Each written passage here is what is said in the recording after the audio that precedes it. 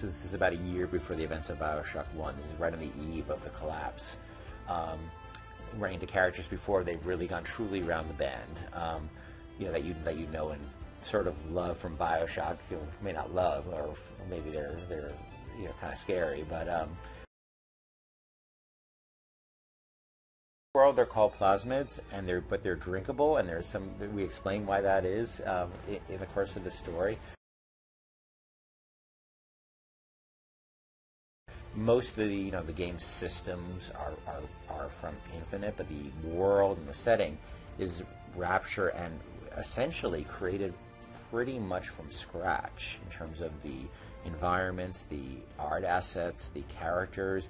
Almost nothing is actually pulled out of the, or very little is pulled out of the actual files from the first game. We definitely have some objects that are pulled out, like the Circus of Values machine and some other things. But we really have created the architectures basically from scratch.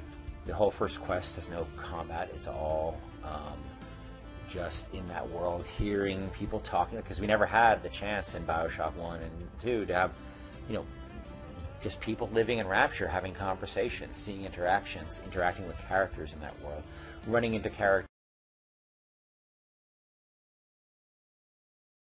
The second half involves of that part one involves Booker and Elizabeth, through the course of the plot, going to one of Fontaine's old department stores that was shut down by Andrew Ryan and sunk to the bottom of the ocean with all of Fontaine's cronies in it.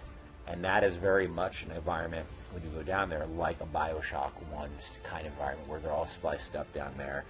Things are kind of crazy and kind of gone around the bend. So half of it is in this, like you said, sort of like the beach sequence, and half of it is the Bioshock 1.